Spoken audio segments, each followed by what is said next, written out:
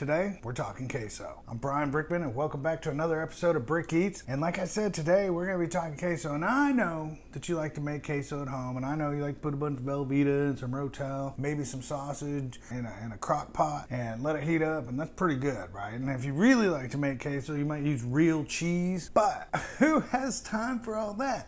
What if you just wanted a jar of queso, you buy it at the grocery store, you bring it home, and you just have some damn queso without having to go make things or heat things up or use special dishes? Well, that's what we're gonna do today. I bought 8 different store brand quesos. These should be, I would imagine, relatively easy to find anywhere in the country. We're gonna try them today, and I'm gonna tell you which one I think is the best. We're gonna start left to right. We've got Mission tortilla strips.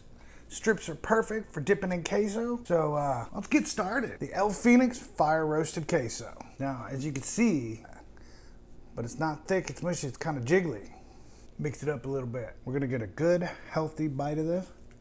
You can definitely taste the fire roasted aspect. Definitely has some heat. Good cheese. Looks like it's got little chunks in there. Looks like got some green chili peppers, got some onion. According to the label, it has fire roasted onion. Got some sweet green peppers in there with some green chili peppers. It was pretty good. It's the first one I tried, but I would eat this, no doubt. The second one we're gonna try is Rico's. Rico's Salsa de Queso. Rico's literally invented stadium nachos.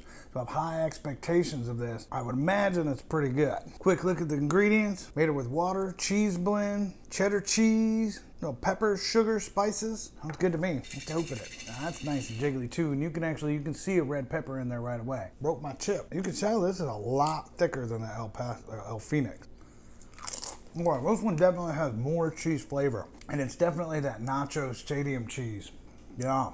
Good, you can feel the bite. It's not as hot as the other one, but yeah, it's got that flavor. It's like that flavor. When you go to the ballpark, you go to a football game, you go anywhere, you get a side of nachos, you're most likely getting Rico's cheese anyway, and this definitely fits the bill. This is stadium nacho cheese. I'll give it another bite just because it's so good. So far, I'm putting Rico's in front, no doubt. The next one on our list is Miss Renfro's. I didn't know this. Miss Renfro's is out of Fort Worth, Texas. Same thing, quick look at the ingredients. Cheese mix, cheese flavor, the tomato, onion, green chili pepper, sweet red pepper. I think we're gonna see a lot of the same ingredients over and over. This one has more of a pink color. Thick, jiggly, a little easier to mix up. It's not as thick as that Rico's. Now it's got a very distinct flavor, like almost a sour. You can taste the peppers. It's got kind of a weird bite, a little after bite, a weird aftertaste. I don't know what that is, and I can't figure it out. I suppose if you open this can and this is the only one you have, this would be pretty good, but I'm gonna go ahead and put it third on our list, behind El Phoenix. Next one we're gonna try, On the Border. This one's gonna go back to a little more yellow. It's jiggly. Quick look at the ingredients. Looks like it's made with Monterey Jack cheese, jalapeno peppers, bell peppers. Got some whey protein in it, man. Maybe this one's the best one for working out so far. Green chili, salt, diced tomatoes, normal stuff. Give it a taste. It's thicker than the Miss Renfro's and the El Phoenix, but not as thick as the Rico's.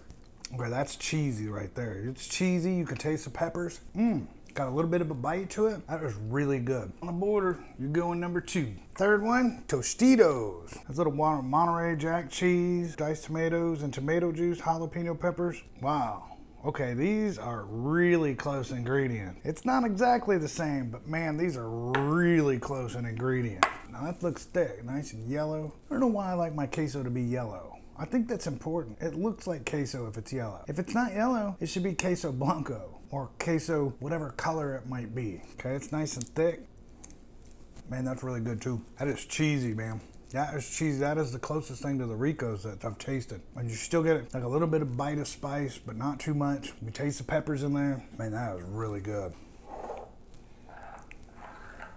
I was kind of hoping more for some local, smaller brands, but I can see why these big brands are so successful. Now we get the paste. Soybean oils, diced tomatoes. The third biggest ingredient on here is diced tomatoes and tomato juice, which I haven't seen on any of these. It's way down the list in all of these. Then you get pepper jack cheese, then a cheddar cheese blend, roasted red peppers, jalapenos, Nufaletta cheese. Is that how you say it? Nufaletta. It's that cream cheese, that one with less fat. That's thick, jiggly, and very yellow. Hold on.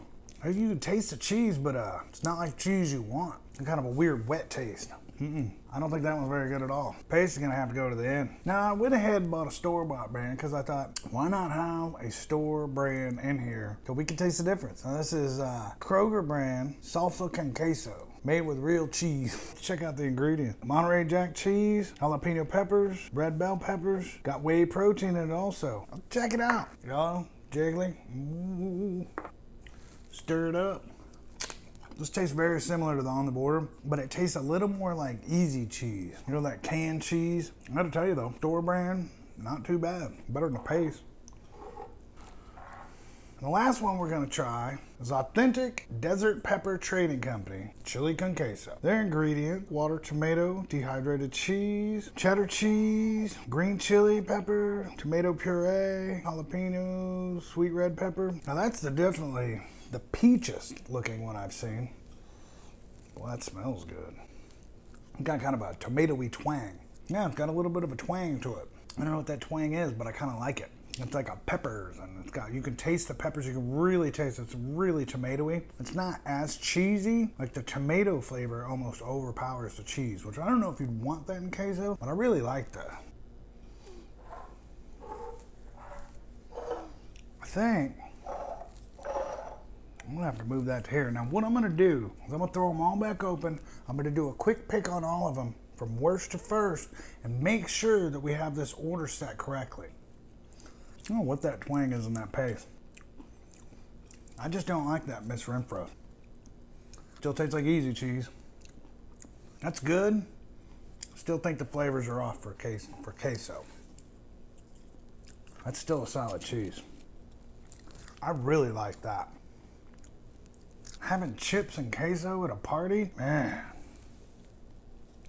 I think it's set. I think we can just end this conversation right now. Best in house, Rico's, because it tastes like the stadium and it makes me feel like I'm at a football game. The Tostitos, this is the reason they sell so much of this. It is really good. This is exactly what you think like a jar of queso would taste like. The desert pepper, man, it's unique. It's tomatoey. It's good. It's a different flavor. It doesn't taste just like boring cheese. Man, I like this a lot. And then from here down, we start going downhill. There you go. The final order is set. Tell me if I'm right. How's that? You can put it in the comments. I'm Brian Brickman. That's it for me. You know the drill. Subscribe in the corner. Hit that like button. And if you do subscribe, hit that little bell. Turn that little bell solid. That way you get notified when I have new videos out and you can watch them right away. Until next time, eat some queso and we'll see ya.